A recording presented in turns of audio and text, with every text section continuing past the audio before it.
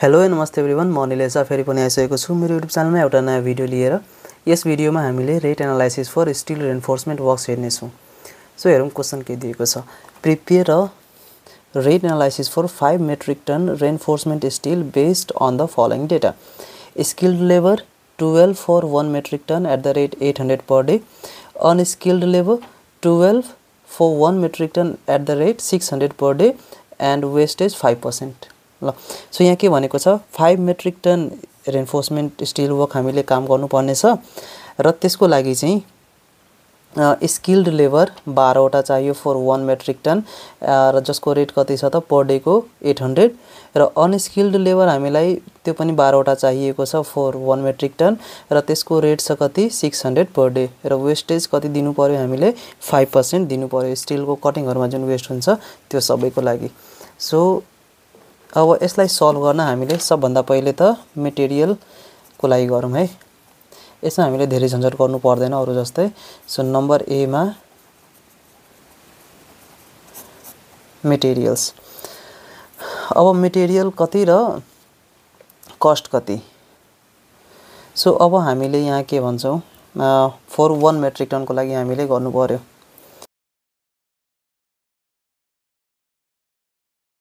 Let's take quantity of reinforcement steel as 1 metric ton. So 1 metric ton को लागि हामीले गर्छौं materials मा अब therefore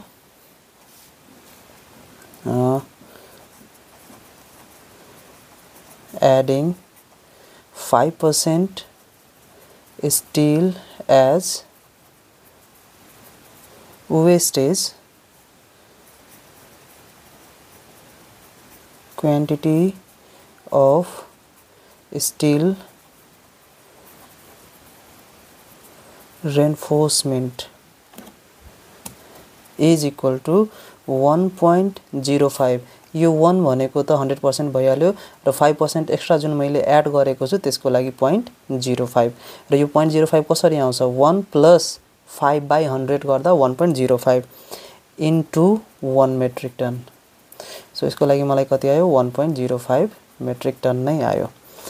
अब 1 मेट्रिक टन स्टिल को रेट कति छ त्यो रेट हामीलाई थाहा हुनु पर्यो। अब त्यो रेट पनि ठाउँ अनुसार मटेरियल अनुसार फरक हुन सक्छ।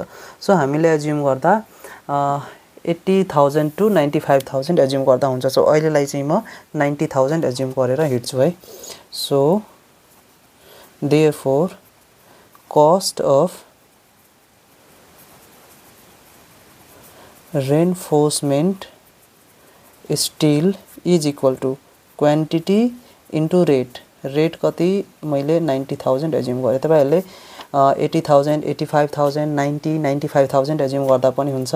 तर एकैचोटी धेरै चाहे एकैचोटी थोरै पनि नगरौं नियरली अबाउट गरौं। So 1.05 into 90,000। So this is equal to RS 94,500।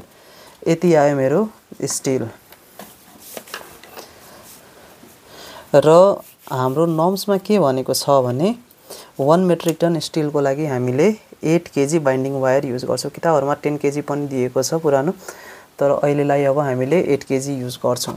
So let's assume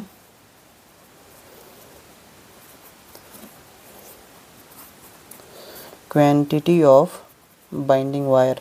binding wire भनेको रडहरु बान्नलाई जुन पातलो तार युज गरेको हुन्छ नि त्यसैले हामीले बाइन्डिङ वायर भन्छौं। अब त्यो बाइन्डिङ वायर हामीले कति एज्युम गर्छौं त 8 kg पर मेट्रिक टन हो। सो 1 मेट्रिक टन को लागि हामीले 8 kg एज्युम गर्दै छौं र यसको कस्ट अब कति लिने त। यसको कस्ट अब हामीले 95 देखि 100 110 सम्म लिन सक्छौं। सो अहिलेलाई अब क्याल्कुलेसन इजी होस् भनेर मैले चाहिँ रेट 100 नै लिए। therefore cost of binding wire is equal to quantity into rate। Rate मैले 100 नै राखे। So RS 800। ल therefore total of A is equal to RS 94,500 plus 800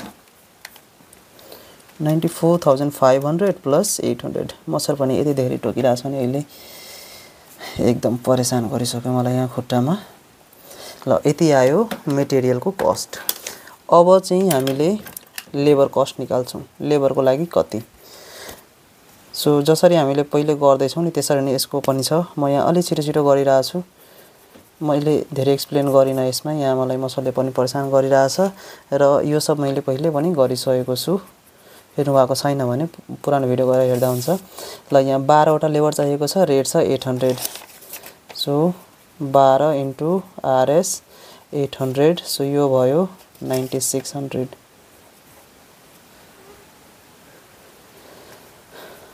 RS 9600 ल त्यसै गरी अब unskilled is equal to unskilled पनि 12 वटा चाहिएको छ र 637 को rate so 12 into RS 600 is equal to RS 7200 ल यति आयो यो सबै के छ त पर head per day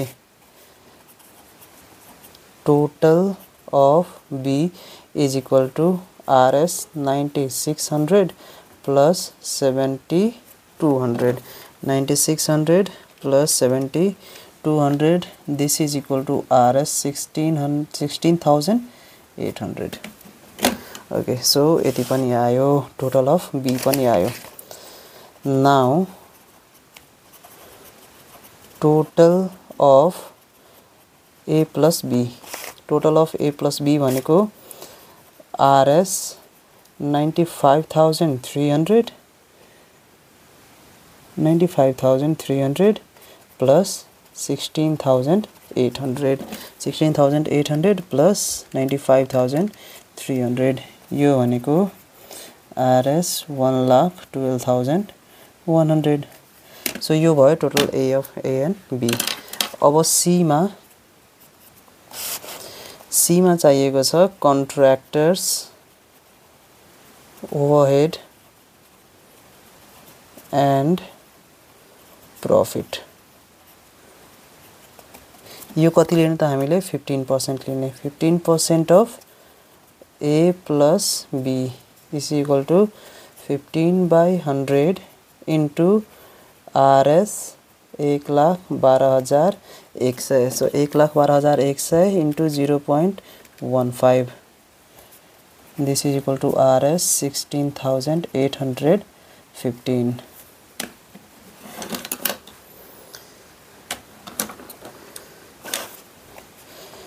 therefore rate per metric ton steel अब 1 metric ton को कति आयो त this plus this so A plus B plus C this is equal to RS 1,12,100 plus 16,815 this is equal to 16,815 plus 1,121,000 यो भनेको RS 128915 so यति आयो rate per metric ton therefore cost of 5 metric ton steel मलाई 5 metric ton को लागि भनेको छ नि त क्वेशनमा हैन सो 5 को लागि भनेको छ भने लास्टमा 5 ले मल्टिप्लाई गर्दिने सो यो भनेको 5 into RS 1289115 सो जति आन्सर आएको छ त्यसमा मैले 5 ले मल्टिप्लाई गर्दिए अनि कति आयो RS 644,575 so 6,44,575 this is the answer for 5 metric ton steel hope तपाईहरुलाई भिडियो मन पर्यो होला मन पर्यो भने भिडियो लाइक गर्नुस् च्यानल सब्स्क्राइब गर्नुस् र साथीहरुसँग पनि शेयर गर्नुस् यसरी नै अझै पनि भिडियो लिएर आउने छु थ्यांक्स फर वाचिङ